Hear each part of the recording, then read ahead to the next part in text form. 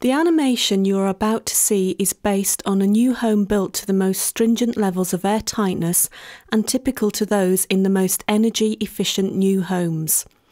This scientific computational fluid dynamics (CFD) research was carried out by the University of Nottingham School for the Built Environment. As a new home becomes occupied, the central heating is used and the heat from radiators, underfloor heating and other electrical sources starts to rise and accumulates at the highest point in the dwelling. At the same time, each occupant within the home will create around 4 pints of moisture per day, or up to 30 pints of water vapour each week. This humidity triggers the growth in dust mite populations and mould spores, which mix with carbon dioxide, NOx gases and VOCs found in household cleaning products and aerosols. At the same time, the oxygen levels in the homes start to deplete. If you could see the heat distribution along with all of the airborne gases and contaminants in a poorly ventilated home, then it would probably look something like this. We call this a viral soup. The simulation conditions in the property are taken at the worst possible case scenario, where indoor relative humidity is at 100% and outdoor relative humidity is also 100%. The roof tiles on a house often act as solar collectors and will radiate heat into the loft space. According to a recent Energy Saving Trust report, the Good Practice Guide, the average solar gain in a loft space throughout the heating season is at least 3 degrees, resulting in over 550 kilowatts of free energy. The unit is switched on and the fresh filtered air enters the home through the centrally located ceiling-mounted diffuser.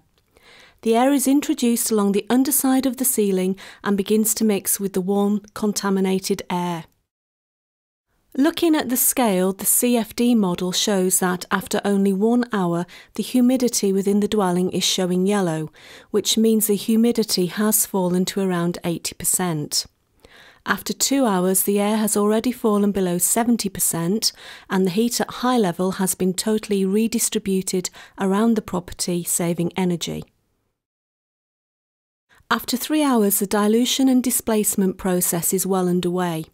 The quality of the air is starting to improve as the fresh filtered air begins to dilute, displace and replace the airborne contaminants. After 6 hours, the relative humidity is at 50% and is now stable. The air in the property is clean and fresh. The warm air that is normally lost at ceiling level is being redistributed, making the property much more energy efficient. Another strategy is known as multiple input ventilation.